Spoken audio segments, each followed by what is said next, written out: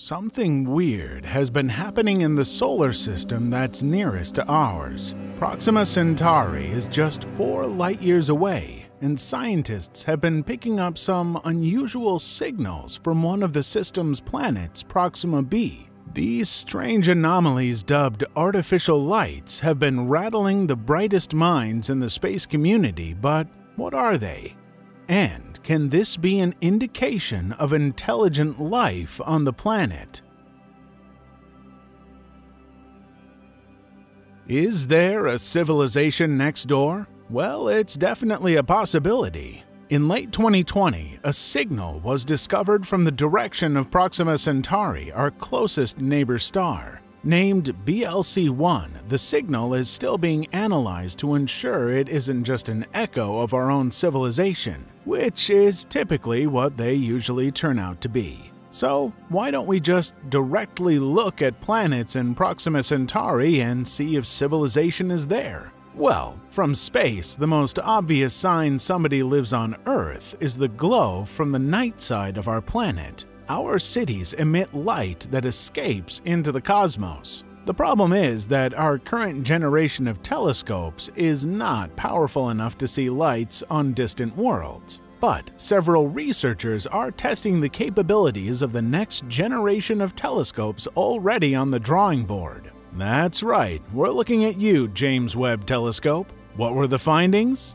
Yes, if advanced enough or glowy enough, we would be able to see if another civilization has the lights on at Proxima Centauri. The possibility of technosignatures at Alpha Centauri has a new study on the detectability of these artificial lights on Proxima Centauri B. From what we know, the planet is in the habitable zone, roughly similar in mass to the Earth, and of course, it orbits the nearest star, making it a world we can hope to learn a great deal more about as new instruments, especially the James Webb Space Telescope. The new study also points to LUVOIR, or Large UV Optical IR Surveyor, a multi-wavelength space-based observatory with a possible launch in 2035.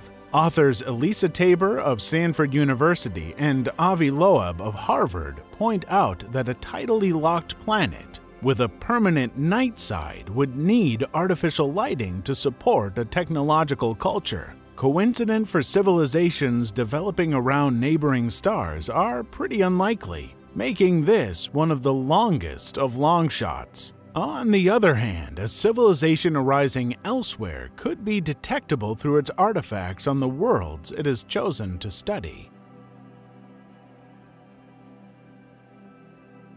There are several ways to tell alien technology exists on another planet. For example, we may be able to see the light of a distant world waver with a massive constellation of satellites.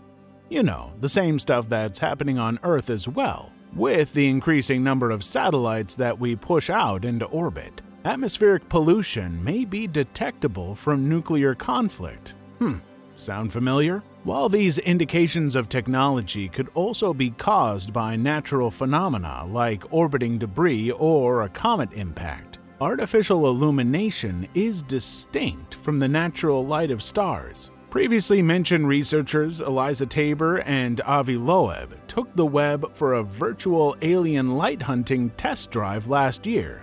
But since it isn't fully functional as of yet, the results were a bit janky. The virtual JWST is trained on Proxima B, the one confirmed planet in the Proxima Centauri system that could presumably host a civilization. Located 4.25 light-years from Earth, Proxima B is a rocky world in the habitable zone of the M-class red dwarf star Proxima Centauri. That's just a mere 12% the mass of our Sun. Proxima B is heftier than us at about 1.6 Earth masses and 1.3 times our radius. It orbits Proxima Centauri in just 11.2 days at a distance of 7 million kilometers, only 5% of the distance at which Earth orbits the Sun.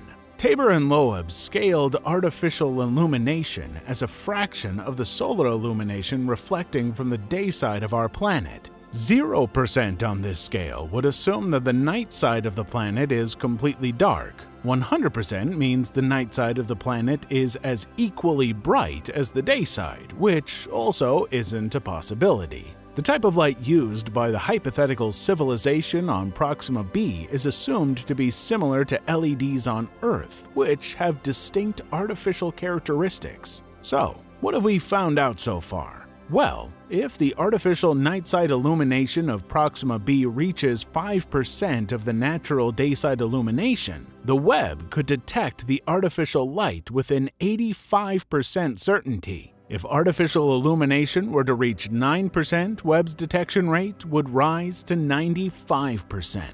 Now, I know what you're probably thinking. 5% illumination doesn't sound like much, right? Well, we are talking about the light from a star. As faint as Proxima Centauri is compared to our Sun, which is about 20 times dimmer, that's almost like placing a firefly next to stadium lights. But even that much at a cosmic level is still a lot of light. By comparison, Earth's artificial illumination is only 0.001% of reflected stellar illumination. In other words, if Proxima B hosts a civilization as lit up as us, the Webb wouldn't be able to detect it. Those lights would need to be 500 times brighter. That scenario is plausible. Proxima B orbits so closely to its host star that it may be tidally locked, as we've mentioned before, with one side of the planet always facing the star, while the other is in perpetual night. The civilization on a tidally locked planet will probably need to focus on its lighting infrastructure and could use very bright orbital mirrors to reflect sunlight onto the night side of the planet, which could be seen by our telescopes, but that's of course just a hypothesis. Tabor and Loeb's research indicates that other future telescopes, such as LUVOIR or Large UV Optical Infrared Surveyor, may be even more capable than JWST at spotting the glow of a distant civilization. Just a few days after the researchers' publication, Thomas Beatty of the Department of Astronomy at the University of Tucson justified that with those numbers. Beatty reviewed both LUVOIR as well as HABEX, or Habitable Exoplanet Observatory, to understand how these telescopes will detect city lights not only on Proxima B, but also on planets orbiting stars out to a distance of 30 parsecs or PC. 1 PC is about 3.26 light-years. Both LUVOIR and HABEX have missions to catalog and directly image exoplanets that are scheduled to launch in 2035, so there's a long way to go before that. Beatty used virtual LUVOIR and HABEX observatories on several star systems with known worlds like Proxima B, as well as hypothetical Earth-like worlds orbiting G, K, and M-class stars. Beatty also scaled a percentage of the planetary surface which was urbanized. The more urbanization, the brighter the planet's night side. The type of artificial illumination in this model simulates the most common lights on Earth: high-pressure sodium streetlights reflecting off concrete surfaces, which also feature a spectrum distinguishable from natural starlight. So the variables are A. Distance from Earth, B. The planet's level of urbanization, and C. The type of star the planet is orbiting. In each scenario, the virtual scopes are imaging planets for a minimum of 100 hours to collect enough light streaming through the void to resolve the target. The Earth's surface is only about 0.05% urbanized. Our telescopes wouldn't be able to see us if they were peering from Proxima Centauri. A greater percentage of urbanization could help us see a distant civilization more clearly, like say 100%. But what exactly is 100% urbanization? That's something called an ecumenopolis. An ecumenopolis is a city-planet, a world where the entire surface is covered in one giant city. I know, it sounds super science fiction. The best part, though, is that there are already several examples that exist, like the Republic/Empire capital of Coruscant in Star Wars, or the Ecumenopolis planet type in the space strategy video game Stellaris. But more than a nerdy sci-fi concept, it's probable that an advanced civilization could completely encase their world in an unending urban landscape.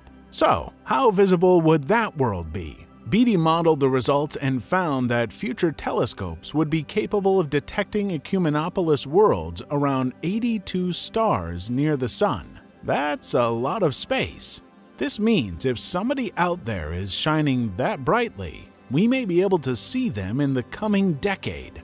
Fingers crossed on that one.